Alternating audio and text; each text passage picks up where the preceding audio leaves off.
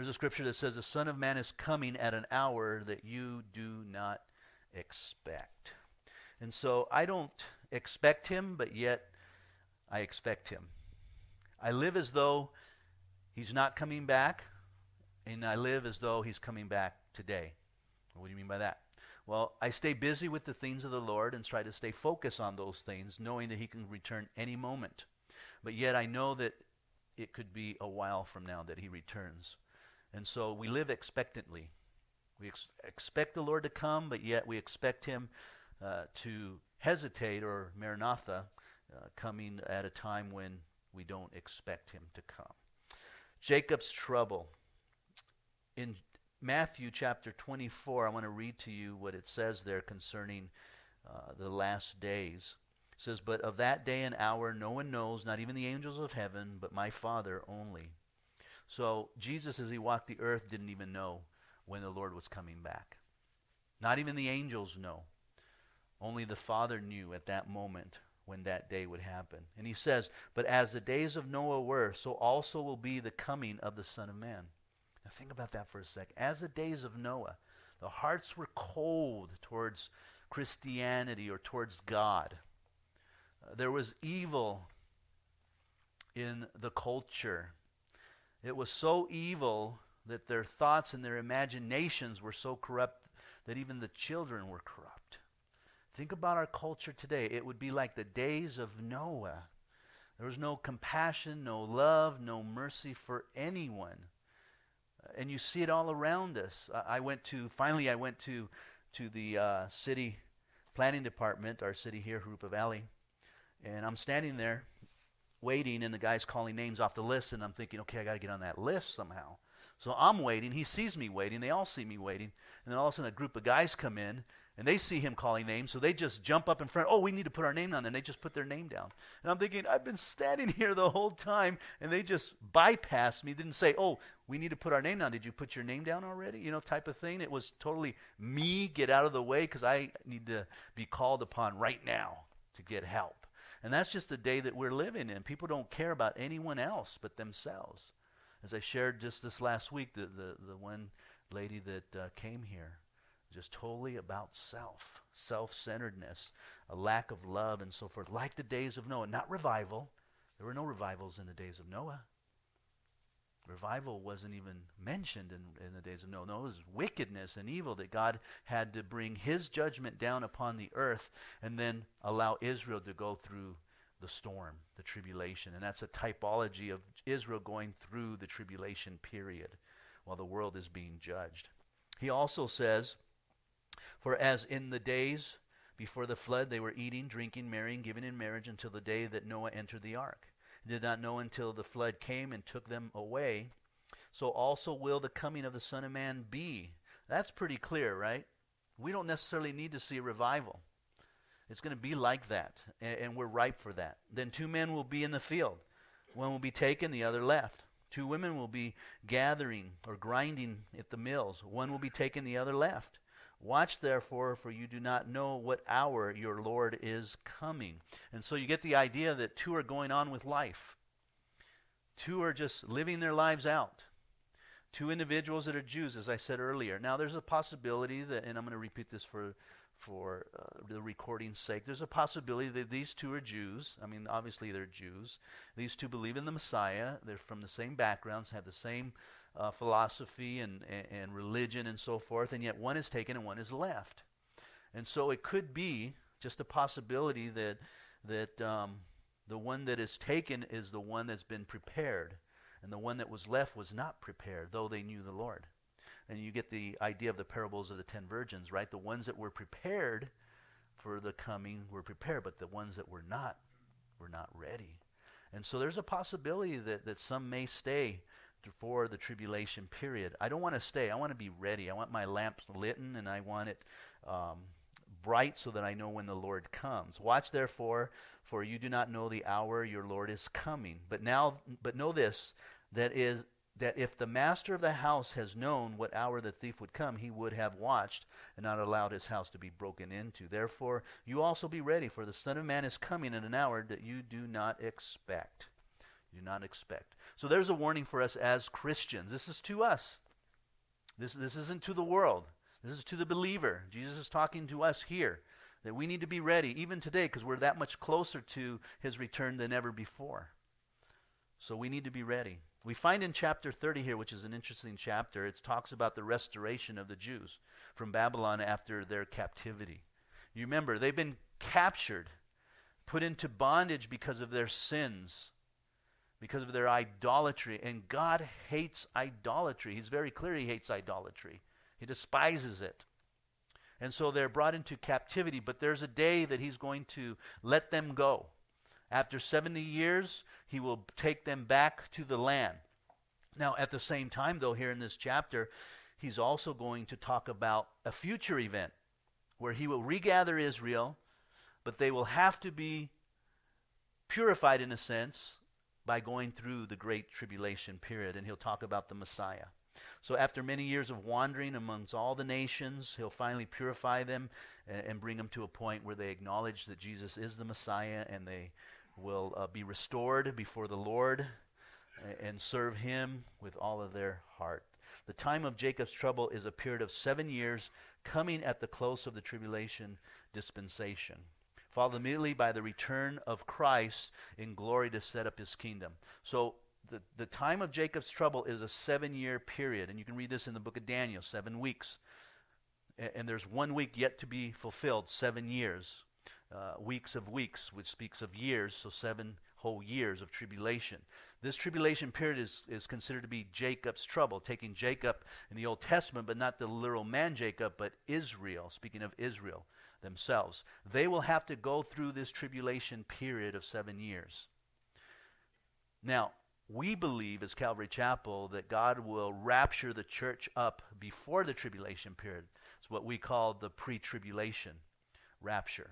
We're not mid and we're not post. Yet there's some believe that in the middle of the tribulation the church will be raptured up, so we might go through a little bit. And then some believe we will go through it and then be raptured at the second coming of the Lord. Now, those that believe at the end, those are the Christian churches that believe that Israel is no longer in the picture.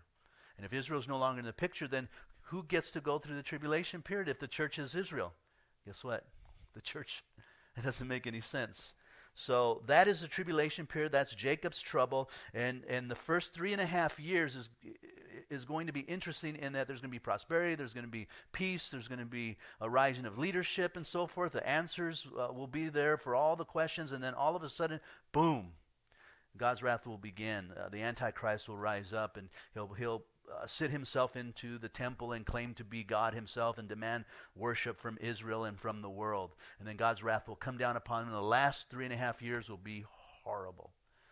You can't imagine what will take place there. People wanting to die, and they will not die. Pestilence and diseases and creatures of all sorts in Revelation that it talks about that will bring persecution and pain and suffering and a chasing of Israel themselves by the Antichrist wanting to kill every Jew that he possibly can, and they run over to Jordan and Petra, hide themselves, and God protects them from the Antichrist. But yet those that couldn't make it there will all be killed and taken into captivity, probably beheaded, as many will be beheaded who name Christ as the Messiah during that time. It's a horrible time and place. Let's go ahead and read the introduction here, verses 1 through 3. The word that came to Jeremiah from the Lord, saying, Thus speak the Lord God of Israel, saying, Write in the book for yourself all the words that I have spoken to you. For behold, the days are coming, saith the Lord, that I will bring back from captivity my people Israel and Judah, says the Lord. And I will cease, or I will cause them to return to that land that I gave to their fathers, that they shall possess it. Now, Israel will return to their land. But Jeremiah is not talking about returning back to Jerusalem from the Babylonian captivity here. He's talking about a future event. Because even though they went back to their land, they were not a nation. They weren't gathered together as a mighty power as they are today. And so he's talking about a time, a future event, where God will gather his people back together. If you look down at verse 24 real quickly, it says, In the latter days you will consider it. In other words, this is something, this chapter, you're going to have to think about later on down the road. They wouldn't understand it at their time when Jeremiah was speaking this. But we do now because we've seen it fulfilled completely. It was May 14th, 1948 when Israel became a nation. A nation. They had been scattered through this captivity to Babylon. Some were brought back to Jerusalem. Some left to Egypt. Some stayed in Babylon. They were scattered all over the world. They regathered some to Jerusalem during the Roman Empire age. And then in AD 70, when Nero came in and destroyed the temple because of its wealth and the hatred of the Jews, and it's trying to rise to power and blaming things on the Jews, which was an easy scapegoat for him. So he pretty much scattered them from that point on, and so then the Jews scattered throughout the world. Many of them going to Europe, Russia. We have them in the United States and various places. They were scattered all over the world. Now think about this. They were once a great nation there in Israel. They've been scattered for thousands of years. And then all of a sudden, 1948, because of social, political development there in Europe, some of the Jews needed their own country. They thought that it was the right time to possibly establish or reestablish their homeland, and so they decided to go back to Jerusalem there. So 90% of all the Jews went back to Jerusalem and began to populate that area. And then in 1948, because of those that were for it, especially in Europe and Britain there, who controlled most of Palestine there, allowed them to take over that place with the agreement that the Palestinians that were there, that did not like Israel coming back and taking control of that land, though they never were there themselves, they had a few people there, but they fought it. And so they agreed to have some land for themselves. And if you look at a map, and I should have brought one in, but if you look at a map of Israel, you will see that Israel's kind of like an S shape back in 1967. And here is a lot of the Palestinians, and down here is the Palestinians, so it kind of wraps around here. Well, then Israel later on, because of the hatred, and this agreement, though they made this agreement to occupy and peace together, they didn't keep it. And so Israel fought against them, Jordan, Egypt, Iran, and all those various areas, and they were able to take all the land and push them back. And so now they occupy all of Israel except for a little part there in Gaza.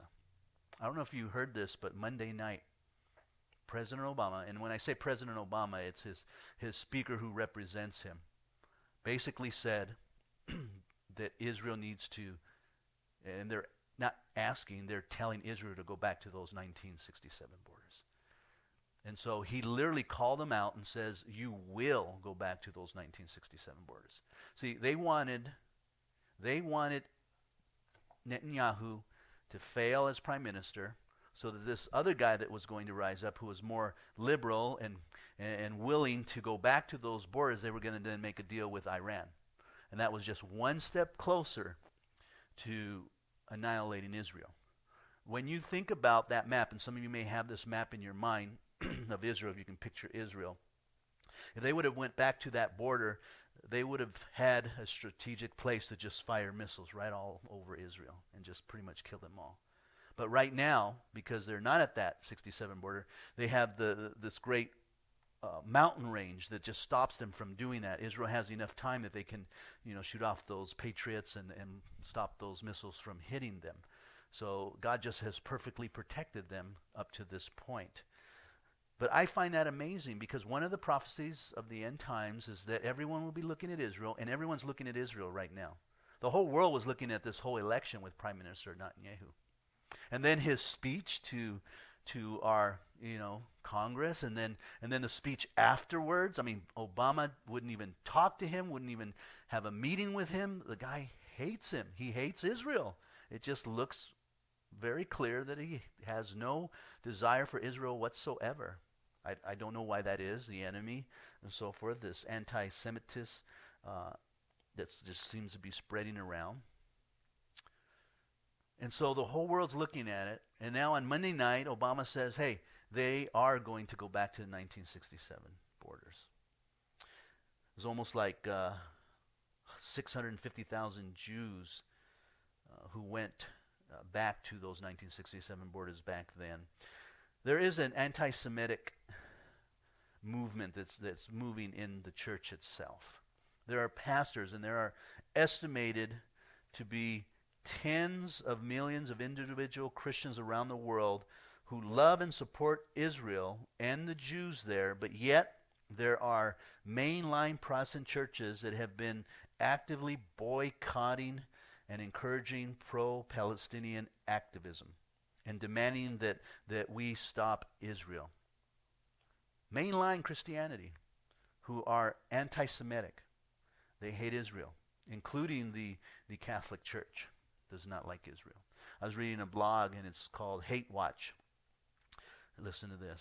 3 Phoenix area rabbis were recently tricked into participating in the production of an anti-Semitic film by Steven Anderson, the Arizona pastor who has made headlines with his rants about LGBT, the gay and lesbian movement, people, and President Obama. Anderson, whose temple-based faith, Temple Baptist Church, is among the most hardcore anti-gay and lesbian hate groups in the country, has attracted attention for his rants wishing death upon President Obama, upon gays, lesbians, as well as declaring that birth control was turning American women into prostitutes. That's a nicer word.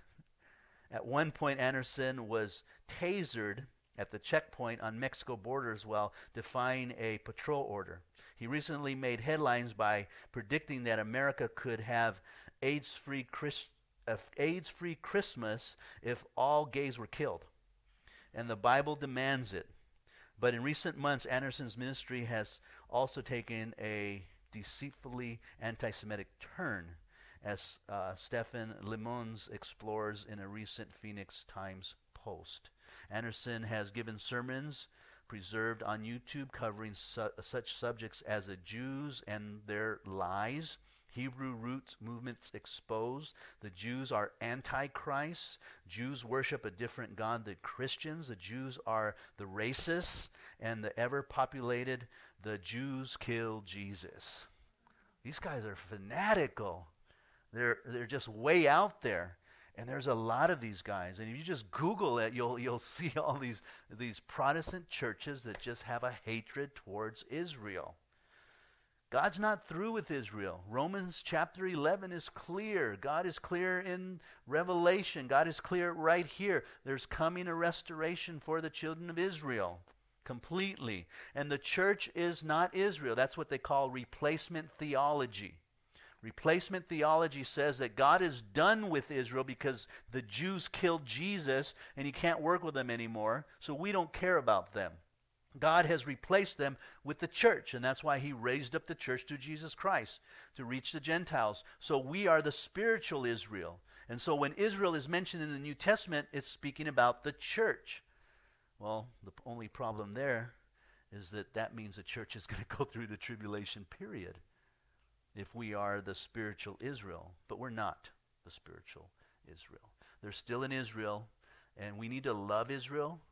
We need to support Israel as much as we can. In fact, there's a scripture in Genesis that says, those who hate Israel will be cursed, and those who love Israel will be blessed. And so we bless Israel. We as a church ourselves, we actually support ministries in Israel trying to get the gospel out to the people there in Israel. So we send funds to certain groups out there. In fact, you saw Bill, who came out months just last year, and he was in Israel, and we supported him while he was there. So this is going on today, this hatred. Now that's just the introduction. Let's go to verse 4. As the day of terror and the day of hope. Now these are the words that the Lord spoke concerning Israel and Judah. For thus says the Lord, we have heard a voice of trembling, of fear, and not of peace. Ask now and see whether a man is ever in labor with child. Now that's an interesting question, huh? Is a man ever in labor with child? Our answer is what? No. Men don't have children. Of course, if you are Oprah Winfrey and you broadcast a special report that the first man to ever have a child, and it wasn't a man, it was really a woman who became a man. It's crazy stuff. So why do I see every man with his hands on his loins like a woman in labor? and all faces turned pale. There's going to be fear. They're trembling. It's a horrible time. At last, Hebrew, at last. This is like, man, wow. For that day is great, so that none is like it. And it is the time of Jacob's trouble, but he shall be saved out of it. Who's he? Israel. Jacob's trouble, the great tribulation period. A time that is so great, there's never been a time like it. And you just read the book of Revelation and you see, wow, there's some things that are going to happen that are going to be unbelievable. Unbelievable. Hatred and horror and crimes and so forth, just to survive during that time. A horrible time. But yet the Lord brought hope, but you'll be saved out of it. So they will have to go through the tribulation period, just like Noah and his family went through the storm in the boat. That's a type of God's protection upon them. Just like the people in Egypt went through the wilderness with God's fire and clouds. God was with them all of the way. Just like Shadrach, Meshach, and Abednego went through the fire, but God protected them while they were in the fire. He was always with them. So typologies of God being there with his people to protect them. And by the way, God's with you. He's with you. And he loves you. And he's going to protect you too. And if some of you are going to go through the tribulation period, I don't know. He'll be there with you too. It's going to be a little tougher, but I hope you don't. I hope you choose to not go through the tribulation period. And the signs are there. Recently, they just started putting chips in people's hands. And they've got the tools and everything, and they're able to just stick it right under the skin. And some companies, they use these chips to get into the buildings. They don't need any IDs anymore. They just come up and they scan them, walk in and out, and so forth. So this technology is here. I really believe this is part of the technology of the end times. I mean, I can do everything on here. And if I was smart enough, like this smartphone, I could look up you, and I would know exactly where you're at, because you have your location thingy on. Someone did that to me. I was out in Marietta at a conference, and then someone texted me and said, "Hey, let's do lunch. I see you're in Marietta." I'm like, how did they know I was in Marietta? And I asked them, "How do you know I'm in Marietta? I didn't tell you." Like, "Oh, so I located you on your phone. And you're sitting right there at the conference in Hot Springs." I'm like, "What?" I go, "How do you turn this thing off?" I don't want anybody knowing where I'm at. But the technology's here. They know exactly where you're at. My car. I just, it got totaled. I didn't tell you that story. I got into that little bumper thing. And so I sent it out to the place to get it fixed, and they totaled it. So now I got to buy back my own car, which is ridiculous. But they gave me this sheet. And it is amazing how much information they have on me.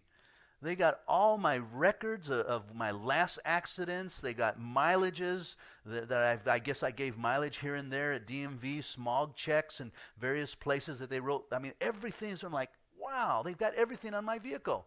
Thus, they have everything on me. It's just amazing how they can keep track of us completely.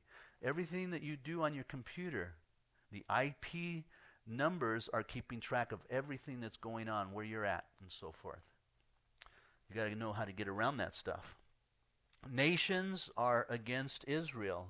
Another sign of the time is that there are nations against Israel wanting to annihilate them. Look at verse 8. The Lord will break the yoke. For it shall come to pass in that day, so the great day, Jacob's trouble, says the Lord of hosts, that I will break his yoke from your neck, and will burst your bonds. Foreigners shall no more enslave them, but they shall serve the Lord their God, and David their king, whom I will rise up for them. Now, he's speaking spiritually here. So when you read chapter 30, and actually the next 4 chapters as we go through it, he's speaking spiritually. He's giving us types. So David he's not talking about David. He's talking about Jesus, the offspring of David, the Messiah, Jesus Christ.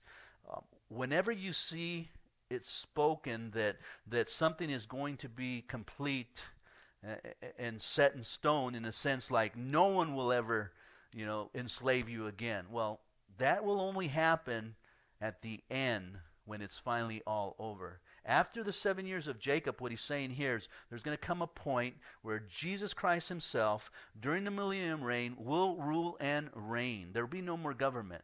And we will reign with him for 1,000 years. And at that point, no one will enslave Israel again. They will be free. They will worship the Messiah. They'll understand and know who he is. And they'll pay homage to him completely.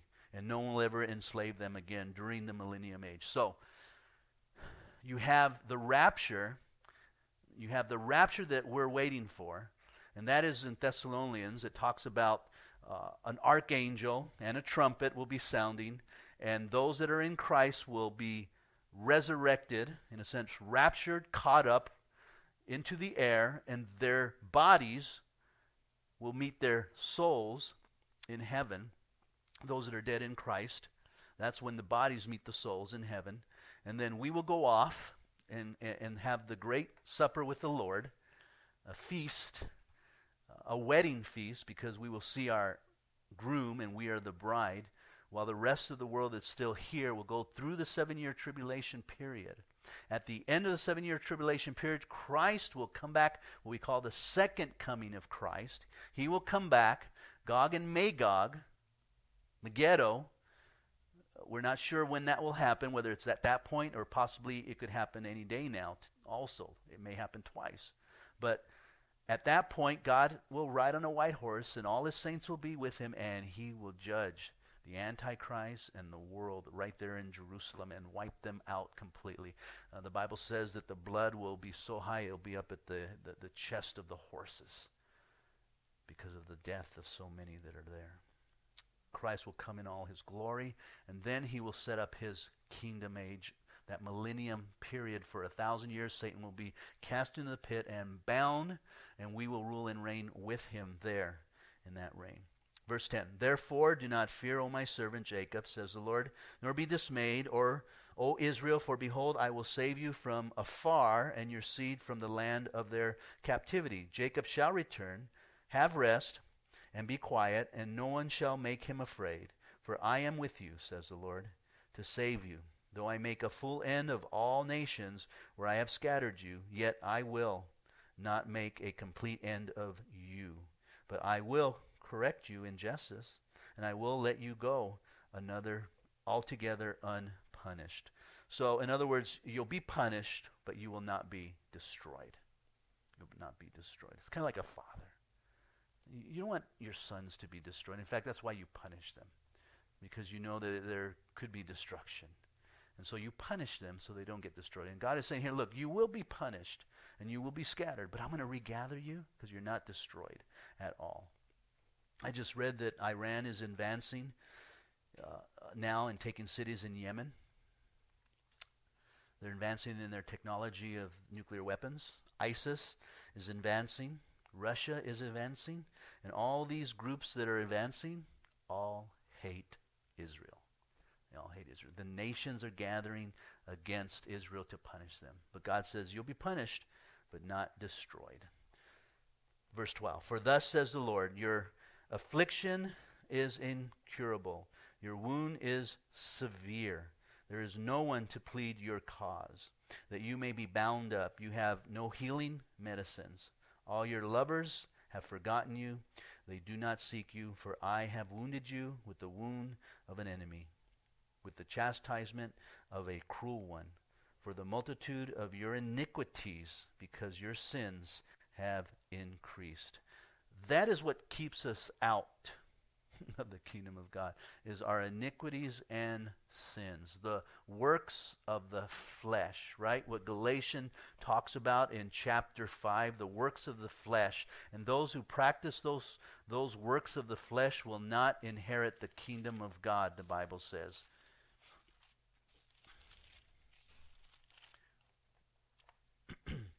Now the works of the flesh are evident, which are adultery, fornication, uncleanliness, lasciviousness, idolatry, sorcery, hatred, contentions, jealousy, outbursts of wrath, selfish ambitions, dissensions, and even heresies, envy, murder, drunkenness, revilings, and the like. These are all works of the flesh.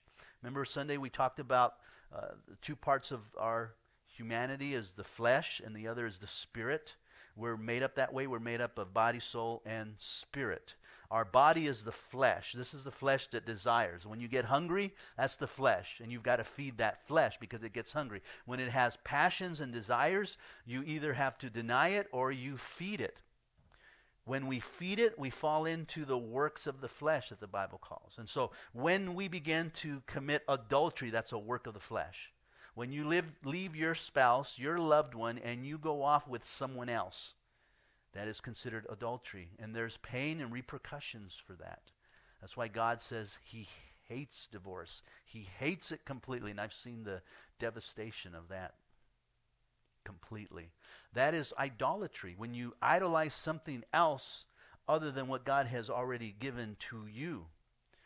And that's how God feels when we go off somewhere else and do the works of the flesh. He feels as though you're divorcing him. And that's a painful thing on his part. Fornication, uncleanness, lasciviousness. These are all, again, works of the flesh, sensuality, sexuality, all those things that the world deals with. Idolatry, sorcery, which can also include drugs. Pharmacia is where we get the word pharmacy from. Hatred, contentions, jealousies, outbursts of wrath. Those are all from self. Because we don't get what we want, we're going to lash out on others. Selfish ambitions, really that ought to be highlighted, is that we're self-centered people. Dissensions and then heresies. Heresies because you're trying to deceive someone to gain possibly some wealth and prosperity of some sort. So we see all kinds of heresies, false doctrines. People that don't just go through the Bible, they make up stuff from the Bible. There's a book, what's it called? Your God is too small, and I'm going to be going through it with the leadership, but it talks about idolatry and all the things that we are involved in. Traditions, even traditions are idolatry that's not biblical. Like a Wednesday night. One guy was saying that he belonged to a church that had a Wednesday night service for the longest time. The church has been around since the early 1900s. Well, they wanted to change it to Thursday night, and the church was in uproar. They were divided because they wanted to change from a Wednesday to a Thursday. And the pastor finally got him and says, wait a minute. Where in the Bible does it say we have to worship on Wednesday? It's not a biblical truth. It's something that we get the luxury of doing, but there's no doctrine that says Wednesday's the day you worship, and if you break that, you're committing some great horror and sin. And people are just so much involved in tradition and the way things have always been done. Even the United States of America, we got to remember, before the United States of America, there were just Christians living in the world, and we think the United States of America is the greatest thing that ever came, and it has been, but it's not the greatest thing. Christ is the greatest thing, and even if the United States of America is thrown into the ocean, the Christianity will continue on. It will just be all over the world in different places. We need to get our mindset off of America, off of the president, it's us. It's us that is the problem, right? Chronicle says that. If my people who are called by my name would humble themselves and pray and turn from their wicked ways, then I will heal their land. It's not the president. I think God's put him there to chastise the church, to wake them up. I think he's there to show that the enemy is close, and we need to wake up and start praying and repent and come back to the Word of God and live it. Why do you cry about your afflictions? Verse 15, your sorrows. Your sorrow is incurable because of the multitude of your iniquities, because your sins have increased. I have done these things to you. It wasn't Babylon. It wasn't the other nations. It was Israel. Therefore, all those who devour you shall be devoured, and all your adversaries, every one of them, shall go into captivity. Those who plunder you shall become plundered, and all who prey upon you I will make a prey. Matthew 24 or 25. Turn there real quick. Got a couple minutes.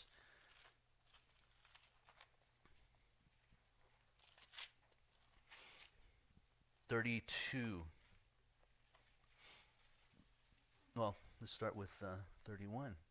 When the Son of Man comes in his glory and all the angels with him, then he will sit on the throne of his glory. Now that's at the second coming of Christ. After the tribulation is done, and he comes with all his angels and all his glory, then he will sit upon the throne. All nations will be gathered before him, and he will separate them one from another, as a shepherd divides his sheep from the goats. God will sit upon his throne, he will rule and reign, and he will take the nations of the world and he will separate them. As a shepherd separates the sheep from the goats. Goats we don't need, the sheep we need over here, the goats over here. And he will separate the righteous from the unrighteous at that time. There's judgment coming. And he will set the sheep on his right hand and the goats on his left, and the king will say to those on his right hand, Come, you blessed of my Father, inherit the kingdom prepared for you from the foundation of the world. For I was hungry, and you gave me food. I was thirsty, and you gave me to drink. I was a stranger, and you took me in. I was naked, and you clothed me. I was sick, and you visited me. I was in prison, and you came to me. Then the righteous shall answer and say, Lord, when did we see you hungry and feed you, and thirsty and give you drink? When did we see you a stranger and take you in, or naked and clothe you? Or when did we see you sick or in prison and come to you? And the king will answer and say to them, Surely I say to you, inasmuch as you did it to one of the least of these, my brethren, you did it unto me. Are we all connected to Christ or not? We are. And what we do to one another affects Christ. And if we take care of one another, we're taking care of Christ. If we feed one another, we're feeding Christ. If we give water to one another, we're giving water to Christ. We are connected to Christ. How will they know that you are my disciples? By the love you have one for another. How do I know if I'm a disciple of Christ? Because I have love for God's children. For God's children. Of course, the opposite is true, and he goes on to talk about the goats and how they didn't clothe him, how they didn't give him water, and so forth. Guys, can I say this? And ladies, if we are believers, I'm getting older now, and I'm seeing that sometimes older people have more difficulties with change than younger people. I don't know why that is. We get set in our ways, right? And it's just harder to change. And as I get older, I don't want to change, and I have to change if God wants me to change. We've been living this way a long time. Why are you asking me to change? Change means some troubles. Change means change. It means, going about things differently. And I just like things going smooth for a while here because it's been pretty rough. And I don't know why we get like that. But we need change. We need to grow. And so what happens is because we're older, we stop loving, it seems like. I'm not pointing anyone out here. I'm just something I notice. And we can't stop loving. That should never stop. We should love our brethren. We should take care of our brethren. We should carry our brothers' burdens and so forth. Because it shows that we are disciples of Jesus Christ. We're his disciples. Now there's a restoration that is coming. And it is for those who have a relationship with Christ. For I will, verse 17, restore health to you and heal you of your wounds, says the Lord. Because they call you an outcast, saying, This is Zion. No one seeks her. Thus says the Lord, Behold, I will bring back the captivity of Jacob's tents, and have mercy on his dwelling places. The city shall be built upon its own mount, and the place shall remain according to its own plan. Then of them shall proceed thanksgiving, and the voice of those who make merry. I will multiply them, and they shall not diminish. I will also glorify them, and they shall not be small. Their children also shall be as before, and their congregation shall be established before me, and I will punish all who oppress them. Their nobles shall be from among them, and their governors shall come from their midst. Then I will cause him to draw near, and he shall approach me. For who is this who pledged his heart to approach me, says the Lord? You shall be my people, and I will be your God. Isn't that wonderful? That's the heart of God right there. Sometimes when we read the Bible, there's just so much there. Geographical places, kings, battles and wars and so forth. But really, the meat of the Bible reveals God's love for us. It reveals God's love for us. For God so loved the world that he gave his only begotten Son, that whoever believes in him shall not perish but have everlasting life. That's God's heart, to save the world. And so he takes no pleasure in the wicked, and we shouldn't either, in their destruction. We should hope that somehow Obama would come to know the Lord Jesus Christ, that Putin, I don't know, what is his name? Putin would come to know Jesus Christ as his Lord and Savior. That Netanyahu would come to know Jesus Christ. That's Christ's heart. That's the gospel message. That's the message we need to get out there. It has nothing to do with illegal aliens coming in here. Has nothing to do with nations and city gathering around here. Sharia laws and so forth. I know those are inconveniences. We don't like it. We want to fight against those things. I understand that. But it's got to do with everything with getting the gospel out to them. That's God's heart, to see men saved. There's rumor that one of these ISA guys, a prince of some sort, and I'm still trying to dig into it. We don't know exactly who it is. They haven't qualified it yet as being true, but apparently he's saying that Muhammad and all that is false, and he's accepted Jesus Christ as his Lord and Savior. That's what God is looking at. An opportunity to reach the lost that are so lost that all of a sudden they see one hope, and that's Jesus Christ. And we lose track of that because we do look at the peripheral things going on around us. And I'm not saying those aren't important. Don't get me wrong. Say, wait a minute, what's wrong with you?